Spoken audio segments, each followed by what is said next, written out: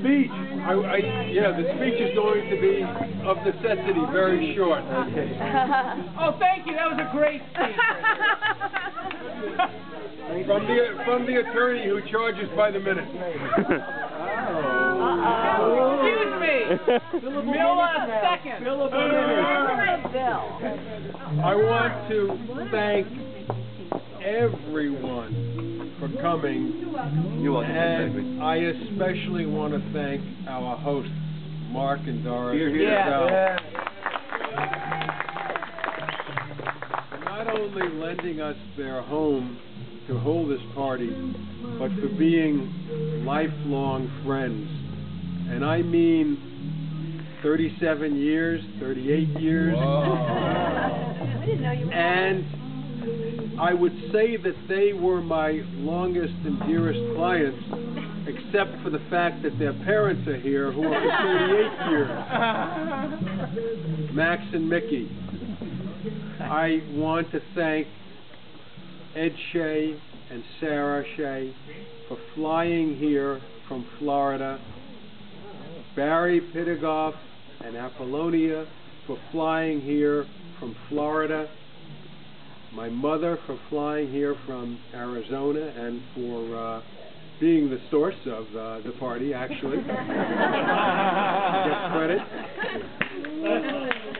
And my brother and Susan for driving down from the Bay Area, and really for anyone and everyone who've come from far and near, and who are very dear to me, and for just being here. The fact that many of you are friends for 30 and 40 years, not just people I may have known in business, but are dear and close friends. And for my children, Amy and Daniel, Louisa and Ray, and most importantly, Lisa, who did all of the heavy lifting, made all the arrangements, put together the invitation list, sent everything, shepherded it, acted as a commandant,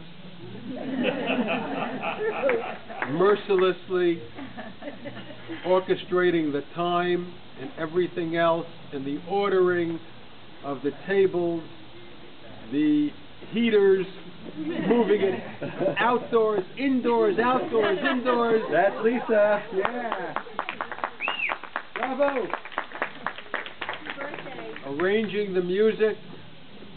And from Mark played a part with our wonderful violinist. More than a part, Mark always pulls the strings. I know that. And he is, as the mob would say, well connected.